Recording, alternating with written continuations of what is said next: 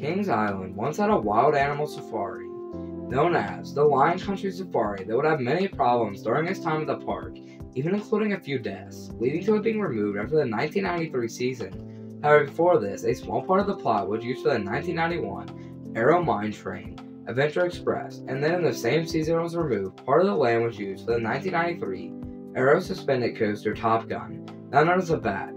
Then 7 years after it was removed, they used part of the land for the 2000 RCCA Wooden Hypercoaster Son of Beast. Then finally, they used a very small part of the safari for the 2007 relocated vekoma Flying Dutchman Firehawk, with that section of land now being used for the 2020 B&M Giga Coaster Orion. This leads me into the question, what will the rest of the Lion Country Safari plot of land be used for?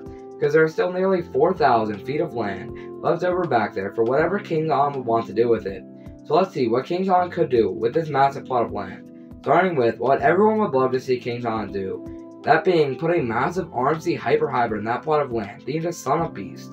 The coaster that took a part of this plot during its time at Kings Island. However, at this point, that does not seem as likely as it once did.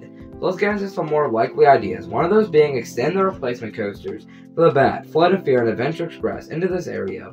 All these coasters sit right in front of this massive plot of land. With none of these plots being that large, it would make sense to use the land you have to extend these plots. Now to the final idea, which Kings Island may not be ready for yet, but after they get 1 or 2 more coasters, they will easily be ready for their own on-site hotel, which will help take Kings Island from a regional theme park that has a focus on pass sales to one that people travel from all parts of the world to visit.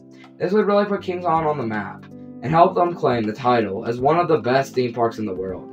Give me your thoughts on what Kings Island should do with the Wild Animal Safari plot of land. Bye guys, see y'all next time.